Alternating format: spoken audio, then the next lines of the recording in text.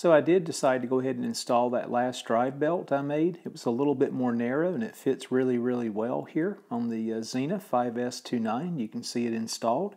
A quick shout out to Paul at Mr. Carlson's lab.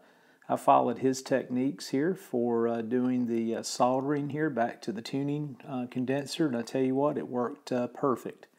So Paul, if you're watching, thanks so much there for sharing that tip.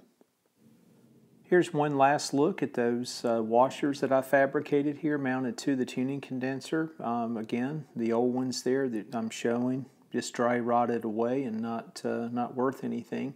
So they were discarded after just getting some general measurements. The ones I fabricated again turned out really well.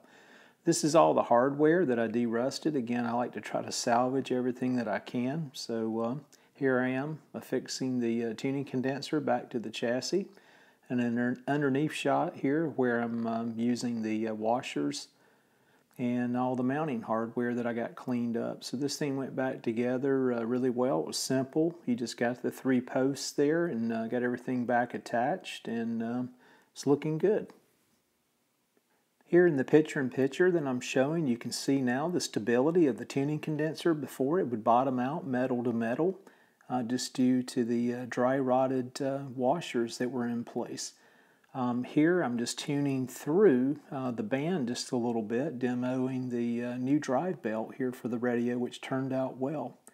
In addition, I went on and spent time kind of cleaning up underneath these patterns. This is where the pieces of mica go that still need to be cleaned up, and just use some alcohol there to get that all cleaned up and get it ready for the future installation of the mica pieces. So here are just a few remaining shots now of the top side of the chassis, looking at it from the front side. Again, it cleaned up well, and this is the tuning condenser back in again from the side, and another view here from the rear, and seems to be tracking well mechanically. I'll still do some lubrication and grease on that as well. I did not do that prior to actually placing it on the chassis itself. So a little work there to do. I did not have time to do the electrical tie-in. I'll show that on a future video. Just had limited hours today to spend on the restoration. Also, when I left off, I was showing the power transformer. I was using that gel to remove the paint.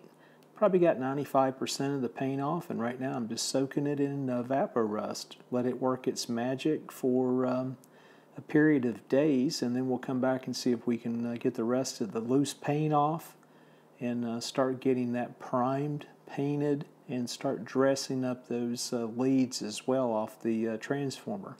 So thanks again for watching, folks. Everybody take care. Thanks again for subscribing to my channel.